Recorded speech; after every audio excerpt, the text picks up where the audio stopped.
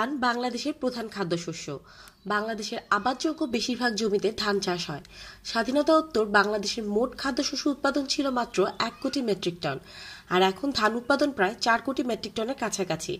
বাংলাদেশের কৃষিতে এই অভূতপূর্ণ সাফল্য ও বিপ্লবের পিছনে কাজ করেছেন কৃষি বিজ্ঞানী, কৃষি সম্প্রসারণ অধিদপ্তরের কর্মকর্তাগণ এবং দেশের সকল ক্রান্তিকালের সৈনিক কৃষক ভাইয়েরা।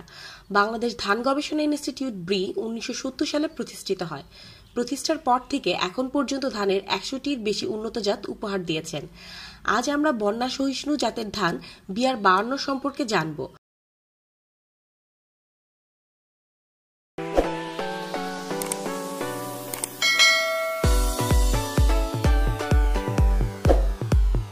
বাংলাদেশ ধান গবেষণা ইনস্টিটিউট ও আন্তর্জাতিক ধান গবেষণা ইনস্টিটিউটের যৌথ সহযোগিতায় এই জাতটি উদ্ভাবিত হয়।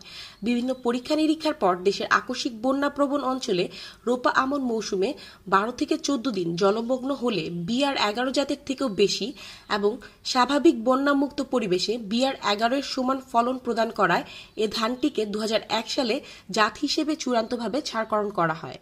ব্রি ধান 52 আকস্মিক বন্যায় জলমগ্ন সহনশীল জাত। এ জাতের ধান গাছের উচ্চতা 116 সেন্টিমিটার। কাণ্ড মজবুত হওয়ায় ব্রি ধান 52 বাতাসে হেলে পড়ে না। ব্রি ধান 52 স্বল্প আলোক সংবেদনশীল জাতের ধান।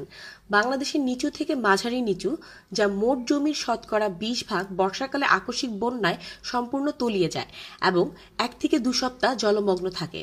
ফলে ধানের ফলন বন্যার তীব্রতা অনুসারে আংশিক থেকে সম্পূর্ণ ক্ষতিগ্রস্ত হয়। এসব ক্ষেত্রে ব্রি ধান 52 বীজতলা কিংবা চারা রোপণের 1 সপ্তাহ পর 12 থেকে 14 দিন পানিতে ডুবে থাকলেও চারা মরে না, ফলে ফসল নষ্ট হয় না। স্বাভাবিক বন্যামুক্ত পরিবেশে 140 থেকে 145 দিন এবং 14 দিনের আকস্মিক বন্যা কবলিত হলে 155 থেকে 160 দিনের মধ্যে ফসল ঘরে তোলা যায়।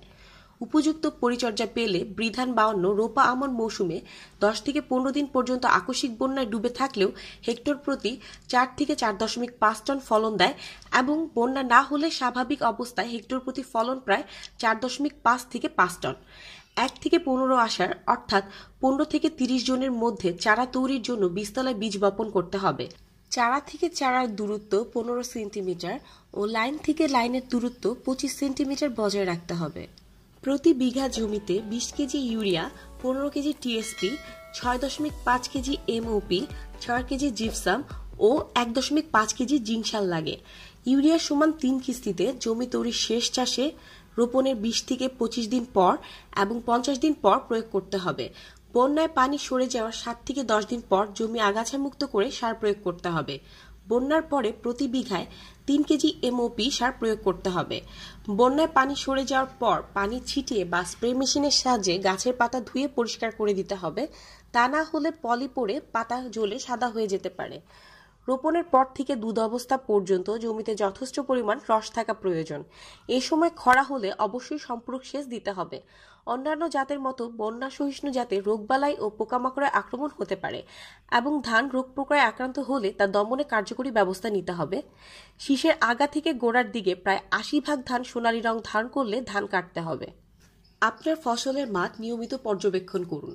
কোনো প্রকার অসঙ্গতি খেয়াল করলে উপসহকারী কৃষি কর্মকর্তা অথবা কৃষি সম্প্রসারণ অফিসার অথবা উপজেলা কৃষি অফিসারের পরামর্শ নিতে নিকটস্থ উপজেলা কৃষি অফিসে যোগাযোগ করুন।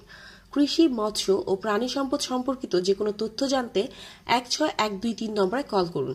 যে কোনো সময় আবহাওয়ার খবর জানতে 1090 নম্বরে কল করুন। নিজের উপজেলার কৃষি সংশ্লিষ্ট কর্মকর্তাদের সাথে সার্বক্ষণিক যোগাযোগ রাখতে কৃষি বাতায়নে নিজের তথ্য হালনাগাদ করে 3331 নম্বরে কল করুন। কৃষির আধুনিকায়নে এগিয়ে আসুন, কোনো জায়গা পতিত রাখবেন না। সবাই সুস্থ থাকুন, নিরাপদ থাকুন। পুরো ভিডিওটি দেখার জন্য আপনাকে ধন্যবাদ। ধানের উন্নত জাত বিষয়ক তথ্যভিত্তিক উপস্থাপনা ভালো লাগলে ভিডিওটি লাইক, কমেন্ট ও পরিচিতজনদের সাথে শেয়ার করে আমাদের ইউটিউব চ্যানেল ও ফেসবুক পেজে অ্যাক্টিভ থাকুন।